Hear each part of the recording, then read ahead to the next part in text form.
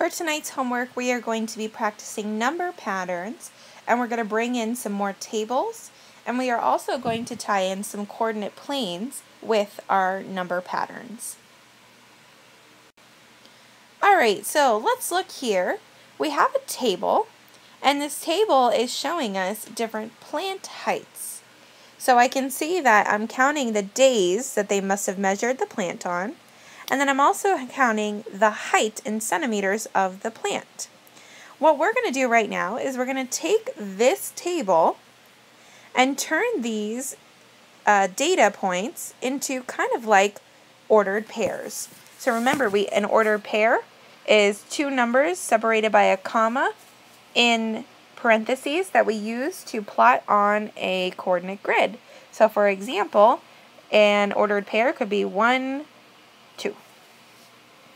Alright, so when we put all this information from the table into ordered pairs, we are then going to graph it on our coordinate plane. Alright, so let's start by taking the first day on our graph, which is day 5, and on our coordinate plane here, we can tell that the x-axis represents the day, so this is going to be the x, and the y-axis represents our height, so this is going to be the y. So let's make our ordered pairs. So starting with day 5, our first ordered pair is going to be 5, 1, because we can see that the days are x and the height is y.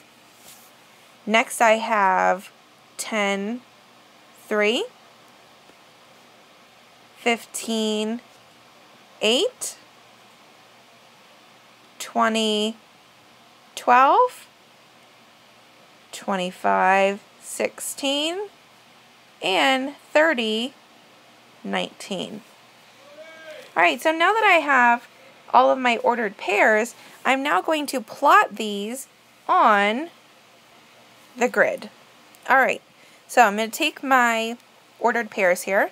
First of all, I have 5, 1. I'm going to go over to the 5 and up to the 1. That's going to be about right here. Okay, next I have 10, 3. So I'm going to go to the 10 and up to the 3. It's going to be about right here. Alright, next I have 15, 8. Go over to the 15, up to the 8. That's perfectly right there. I like my little dots here. They're coming out pretty nice. Next I have 20 and 12. So I go over to the 20, up to the 12. Then I have 25 and 16. So I go over to the 25, up to 16. And I have last 30, 19. So over to the 30, right underneath the 20. Oops. Right underneath the 20 for 19. And then you can always connect. Oops. Trying to get fancy here. You can always connect by starting at the origin and then connecting the dots, making a nice little graph. Perfect. Alright, go ahead and pause this video. First of all, I want you just to write out the ordered pairs if the x-axis is Ryan's height in years, and then the y-axis is his height in inches. So if I'm looking here, I can see age is x, height is y. First of all, I just want you to pause the video and then write out the coordinate pairs, or the ordered pairs, and then replay the video to check your answers.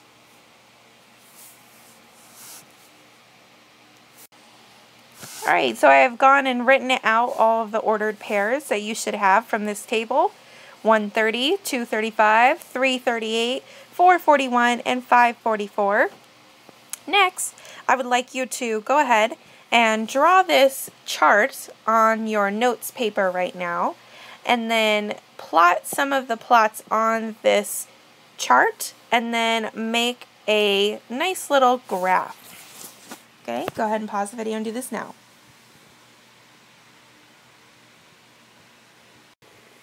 Okay, so I've gone ahead here and I have made this graph. So I've plotted all of my points here and then I connected them into a nice little line. Hopefully yours look just like this one. All right, let's use this table to create a graph. So this time I want you to pause the video. I want you to create your own graph. So you'll notice that this one does not have the X or the Y axis. So I want you to make your ordered pairs and then graph your information.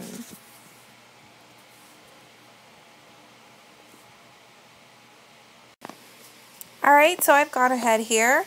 I've made all of my ordered pairs, 0, 0, 1, 4, 2, 8, 3, 6, and 4, 3.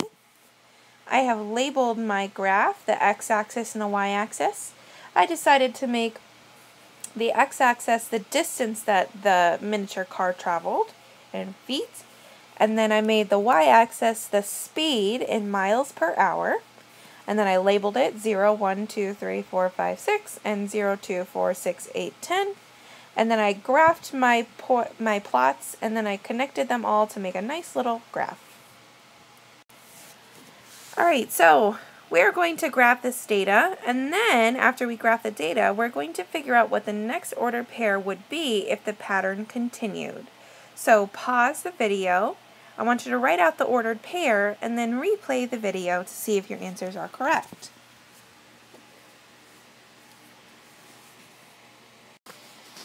Alright, so I have gone ahead and wrote out the coordinate pairs. So I have 0, 0, 1, 4, 2, 8, 3, 12, 4, 16. I'm actually going to graph these with you. So we're going to do some quick graphing right here. So 0, 0 would be at the origin. And then 1, 4, I have 1 and up 4. Okay, now I have 3 up 12. All right, and then I have 4 and up 16. So if I was going to connect these, it would be a nice straight line. Now the rest of the question asks us, what would be the next ordered pair if the pattern continued? So we haven't previously looked at these tables as a set of patterns, but we know from our video on Monday that a sequence of numbers is very possible, and all we have to do is find the rule in order to find out what the next numbers in the sequence would be. So in order to do that, we have to figure out the relationship between these numbers, okay? So obviously I can tell here that in the x-axis, our numbers are going sequentially. 1, 2, 3, 4. So our next number would probably be a 5. Okay? Let's look at our y-axis. We have a 0, 4, 8, 12, and 16. So obviously to get from 0 to 4, I have to add 4. Let's see if that pattern continues. 4 to 8, add 4. 8 to 12, add 4. 12 to 16, add 4. So I know that if I was going to continue and add another 4, then my next number in my pattern would be 20. So that means that our next ordered pair would be 5, 20. Let's plot that and see if it makes sense. 5 and 20 would be right about here. Yeah, that makes sense according to our pattern. Alright, so for this table, what I'd like you to do is I'd like you to pull out the ordered pairs. You don't have to graph this one, but what you need to do is I'd like you to find the pattern for these numbers. And so that means that if my x-axis is here and my y-axis is here, on day 7, so that means I have 0, 1, 2, 3, 4, 5, 6, 7, I want you to fill out the table for the rest of the time to find the rest of our ordered pairs. Okay, pause the videos and do that now.